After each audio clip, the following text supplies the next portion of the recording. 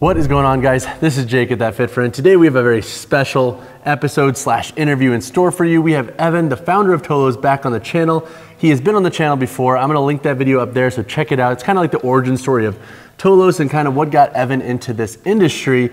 But in this video, what we're gonna be doing is talking about the brand new Archetype 2.0, which I will timestamp down below. So if you're only interested in the shoe and the features that come along with this new model, just jump ahead. But before we dive in, I wanna talk a little bit more on kind of what you've learned over the last year. But Evan, before we do that, thank you so much for coming on the channel. Thank you for having me. And before we jump in, I just wanted to address your audience and say thank you very much. The TF2 audience has been the biggest supporters of Tolos. Jake has been my biggest affiliate. So Jake, thank you so much for the content that you're making. I'm trying, with everything that I am doing with Tolos, I'm trying to be authentic and to try to have just a natural conversation about everything. So I really appreciate Jake's content.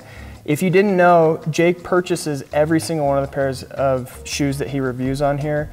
So it just makes a really good relationship for a brand. So Jake isn't in my pockets. We're able to be friends. We're able to work together on the shoes. I get his feedback and it's all honest. And so thank you for being here, listening to him, supporting him. If you can, please use his code so that I can support him. So just want to say that to them before, so. Damn, and I did not tell Evan to say that, and no, I don't have like a pistol down here to his side, like, say it, motherfucker. Dude, and I'm also looking at this video right now. You're way tanner than me. I didn't realize that. Dude, you're a hockey player. I've been in the sun quite a bit, but I really do. That means the world, and I appreciate that. And like, yeah, like I literally Venmo Evan for these shoes, for example. Like, I really want to make a point to invest in the shoes and just be a consumer like everyone else. And if a shoe stinks, I'm gonna tell you, and I want to be pissed off about it.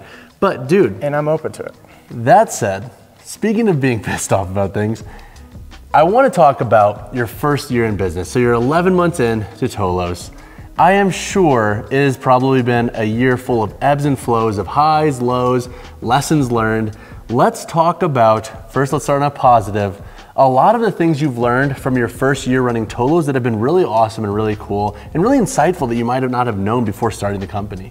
Well, it's been awesome. So overall, running Tolos, the entire operation, it's been really amazing. And I was coming from, I was doing a software sales job and it was so lame. And so to do something First off, it's not lame if you do that. Yeah, just no. It was lame for me. I sucked at it. It wasn't a good situation for me.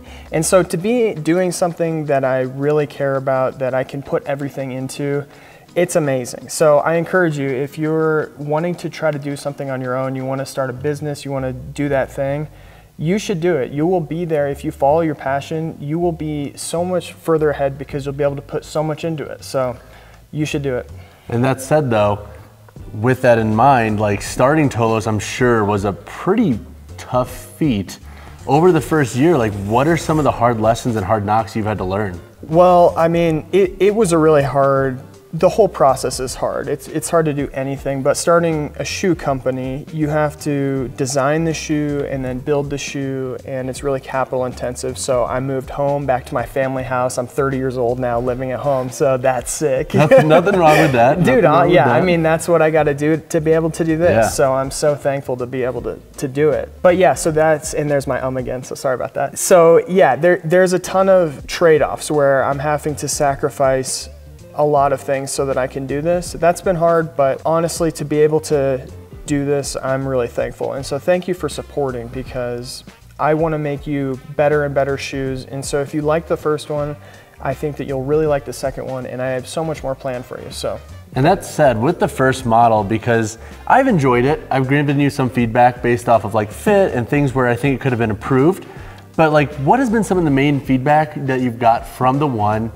We don't want to talk too much about the two just yet, but like, I'm sure there have been points, at least with like certain customers being pissed off and whatnot, that you've had to learn like, okay, like how do I finesse this and like kind of walk this conversation to also understand and be empathetic, but then also try to like be better about this? Like, what have been some of those lessons with like some of the folks that have been less than stellar or less than stoked with the Archetype 1.0 basically? Being behind the business, I get all of the negative feedback, but it's really important to note that many people, almost everybody, over like 95% of people are loving the shoes and loving the first iteration and understand that it's a first generation shoe and that there's a lot more coming.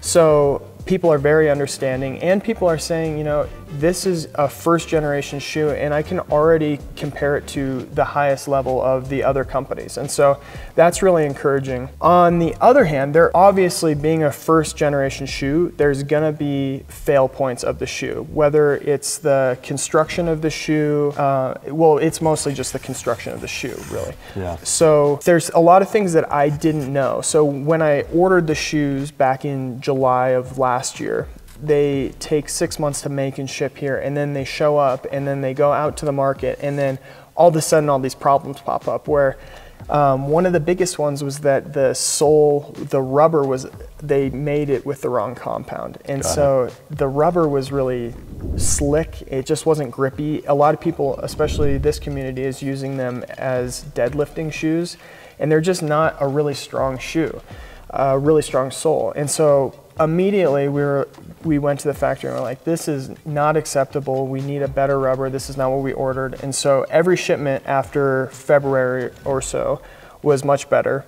Similarly, they did a bad job with gluing the first ones. So if you got a shoe between December and probably March, April of last year, you likely had issues with some gluing issues and some rubber issues. And so those things were cleaned up in the shipments after that. And the goal with the 2.0 was to take the construction, the things with the construction that needed actual changes to, and then work on that. And that's what has come with the 2. Gotcha. Yeah, I feel like it's got to be tough, man, especially with that first model. And I think at times I'm sure folks forget that, like, there's humans behind these small brands, and that's what I always try to keep in mind, especially with like first iterations. Like, they're only going to get better assuming that they listen to the feedback of the community. I mean, some companies don't, and we typically call them out. But with the 2.0, let's talk about changes, because I know a lot of folks have enjoyed their 1.0, especially the folks in my community. For the most part, I think I've had very, very few folks be like, I don't like this shoe, or it doesn't fit. It's always been like, hey, this shoe is great. It compares to this. I like it for this. What has been done in the 2.0 to make it a stronger model? So the biggest complaint, not only with powerlifters, with athletes like probably yourself, is that the sock booty, because it doesn't have a tongue, it's too hard to get into. And that was a difficult engineering problem because there's a stitch that goes around it. And so the first thing that we did was look at stretchier materials for this mesh. But because of that stitch locking it in, that doesn't completely solve it. So we got an elevated mesh where I think it looks better, it breathes better, it just feels better, it's a little bit stretchier. We opened it up just a touch, and in combination with that, the entry is just much more accessible. And that was really what was happening, was most people didn't have an issue with it. Some people had an issue with it, but they still wore it. They were like, I have to wrestle it on, and that's okay. But some people were like, I couldn't even get this on my foot. And I wanted to make it so that nobody couldn't get it on their foot. Even though it's sort of a hilarious comment, but some people couldn't do it. And those are high volume feet, typically thicker feet. And that's something that you've tried to pretty much be a little bit more inclusive regarding like the fit asks of this model. Exactly, because my focus was making it so that it's a very secure shoe, so that as you're doing your lateral movements, as you're doing basically anything, if you want to change up the lacing style so that it's looser, that you had options. I wanted it to be secure in the booty. And I think that there's room for loosening up. Secure in the booty, baby. Yeah, you gotta be secure in the booty. I thought that there was room for making it more accessible getting in and maintaining security. And I think that we've done a pretty good job. I'm curious to see how the market sees it, and we'll make changes if we need to. And now another change that it looks like you've done on this model is, I know you didn't add additional padding around the boot. It just seems like it's a little bit more padded though, because I'm sure the mesh stretches a little bit better and it holds that material better. But it seems like you also brought up the sidewalls back here, no? Yeah, exactly. So one thing that I really liked, especially with the 1.0, is that I really like the silhouette of the shoe. I think it has a good look from the side. I think that's important for having a good looking shoe, is that it looks good from the side. So I didn't want to change that completely, but I felt like the 1.0 was a very short shoe. And so I wanted to raise that up just 10 millimeters. And I think it just gives the shoe a better look. That wasn't a performance change, it was just mostly an aesthetic change. Gotcha, so you can wear it a little bit more casually with jeans and whatnot, and like, granted, it might not be like your best business casual barefoot shoe, but it gives you a little bit more range, I feel like. Exactly, and that's the point, is if I can have a shoe that has more range, then that means people will wear them in more situations and more positive health impact. True, and then you also get more feedback in different contexts, which is also great. Yeah. Another change that I'm noticing is this TPU overlay, and I know you mentioned that could be problematic, so can you talk a little bit about the 1.0, what typically tripped up a certain population with that TPU, and then what you've changed in this model? Yeah, so we shortened this toe cap. So so in the 1.0, that toe cap went past the eye stay to about here, and when I designed it, I was under the impression my first time designing a shoe that by putting the TPU here and here, that the break would happen like this. But what ended up happening for some percentage of people was that this was folding over the TPU, putting hard pressure down on that fourth and fifth toe. And so the point of having a longer TPU is to have that lateral protection, but because the mesh is strong and it is good construction, you really don't need that, and so there's really no reason. And so we just shorten that so that it'll be good for every break. Gotcha, yeah, I always have some creasing issues too with certain people barefoot models as well, so it's cool that you're accounting for that, and it seems like they're also doing that a little bit better these days as well. With the sidewall, you're likely not going to run into lateral issues, but did you also like kind of increase this material here a little bit? Yeah, so one thing that we were really noticing with the 1.0, especially as this material wears, is there's a lot of folding. So we put in some TPU here so that there's lateral reinforcement on both sides, makes it a little bit stronger and makes it so the material doesn't fold. This is one of the changes where I'm curious to see how it goes, because sometimes the folding doesn't look bad. It could look kind of cool. So I'm just gonna basically see how it goes and then maybe change it. That's why we need data points for the community, and if you do get these shoes, definitely let us know your feedback in the comments below. Reach out to Evan, let him know. So outside of those changes, it looks like also the stitching internally is different as well? Yeah, so this was another thing where I would get comments from people where on the 1.0, there's an exposed stitch around the insole here. And performance-wise, they're the exact same. I had 0 people with a fail point where this ripped out and the shoe had any sort of performance issues, but it just looks so much more elevated. And it's something that I learned as I'm developing shoes better, is that you can hide that stitch and it just looks way better. So awesome. So outside of those changes, I'm also noticing a few small things like the eye stay, right? This has also been tweaked? Yeah, so in the 1.0, it's a little bit more narrow, and we just wanted to balance it a little bit better.